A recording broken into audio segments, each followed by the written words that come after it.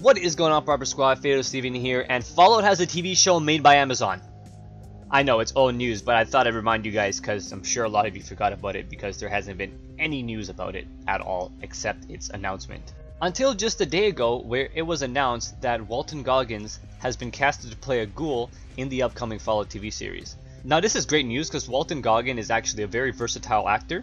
He's played roles such as Boyd Crowder in Justified TV series, Detective Shane Ventrell in the S.H.I.E.L.D. TV series, the Sheriff in the Hateful Eight movie, Billy Crash in the Django Unchained, and many other roles. So Walton Goggins playing a ghoul, now not Feral Ghoul, remember, he's just playing a regular ghoul that can talk and all that stuff.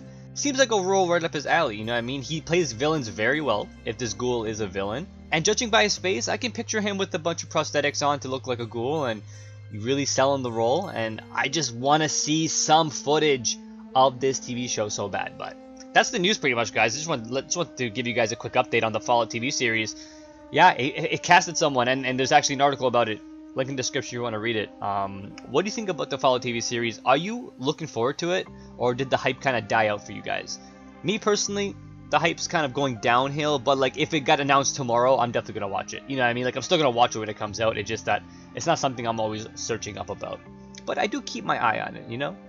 That's everything, guys. Just some small news. Be sure to give the video a like and subscribe to your boy. I appreciate it, and stay proper. Peace.